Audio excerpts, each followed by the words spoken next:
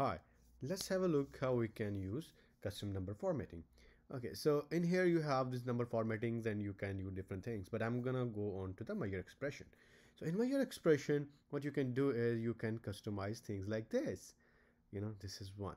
But before that, let's start with the need that why I would need that, okay? And why there are different, what are the different ways, okay? So I have this transaction which is in sales amount, okay? But the problem here is that you see these are transaction and these are transaction. If they are in single currency, I can simply use money here and I can have all that in USD.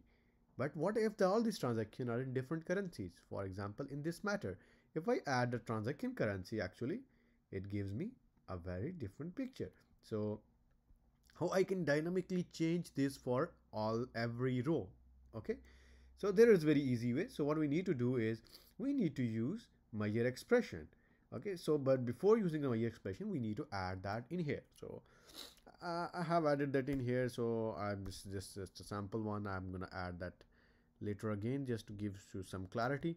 So let's just add simple sum of sales amount and I'm gonna say number format. So by measure expression I mean the number formatting which is highlighted in the expression itself. Okay, so that is very understood. I can do that easily.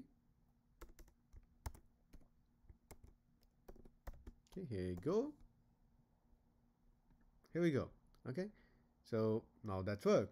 Okay, sorry, I need to add measure expression here. Okay, so that works. That's fine. Everyone understand that. That's very easy. But what if I need to add more? Okay, I need to add that transaction currency as well. Okay, so what I can do is I can add transaction currency here and I can add concatenation. If it is a single value, it will show up here. Okay, that's very easy. And if I want to add some space, I can add some space. Okay, so you see every transaction. And if you have in your data, you can add the transaction currency symbol as well to have that thing more. So that's very easy. And in this way, you can add any symbol associated with that particular value.